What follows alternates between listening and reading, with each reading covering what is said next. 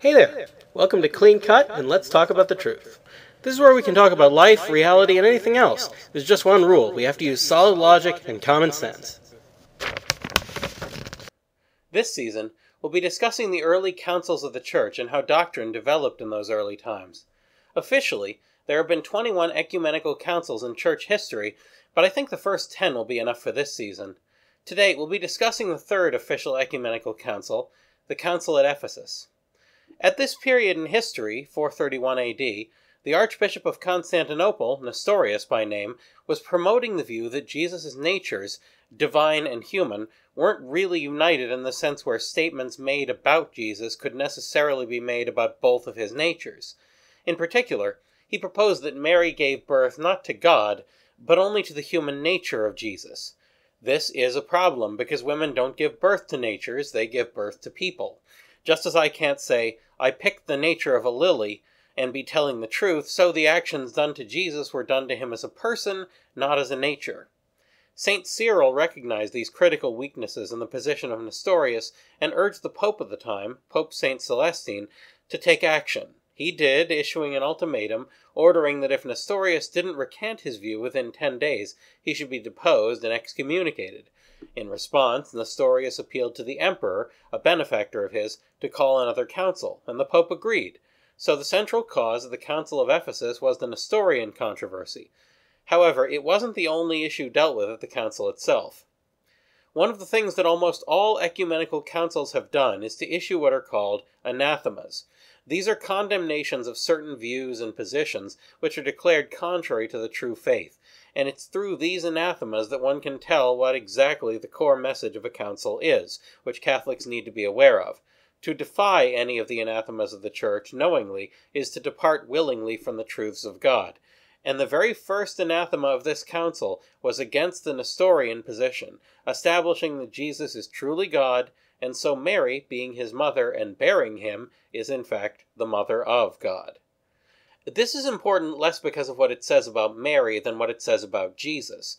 There are only two ways to deny that Mary is the mother of God without disputing what the Bible overtly says about Jesus being her son, and both require doubting that Jesus is God in some way, either denying his divinity overtly, like the Arians, or muddling the truth with false distinctions, as Nestorius did. At this point, both had been condemned. Therefore, it was a settled matter that Jesus is God, the most important of the truths that we as Christians rely on, apart from the existence of God in general. The anathemas of the council established several other things as well, that Jesus' human and divine natures were not separate, but united in one person, and not to be divided again. That the words and descriptions of Jesus weren't to be attributed only to one nature, in a way that implies isolation from the other. That Jesus was not merely a man bearing God, but truly God. That the Word of God wasn't the master of Jesus, nor did the Word of God activate Jesus, clothing him in divine attributes that weren't proper to him. Jesus' human nature isn't to be worshipped separate from God, because it's not separate from God. The power Jesus displayed after being descended on by the Holy Spirit wasn't some alien influence from a separate thing, because the Holy Spirit is the Spirit of Jesus, and it's proper for him to have it. The Word of God that John speaks about in John chapter 1 is Jesus in reality. And he made his sacrifice on the cross only for our sins, not for his own, because Jesus never committed any sins. The body of Jesus is his proper body and doesn't belong even partly to anyone else. Finally, the Word of God suffered, was crucified, tasted death, and returned to life, all in the flesh and all without ceasing to be life himself. John 14:6, I am the way, and the truth, and the life. This establishes Jesus as God, and therefore his mother as the mother of God. In addition to these fine points in refutation of Nestorianism, the council also dealt with a few other issues. It declared that it was not permitted to produce or write or compose any other creed apart from the Nicene Creed.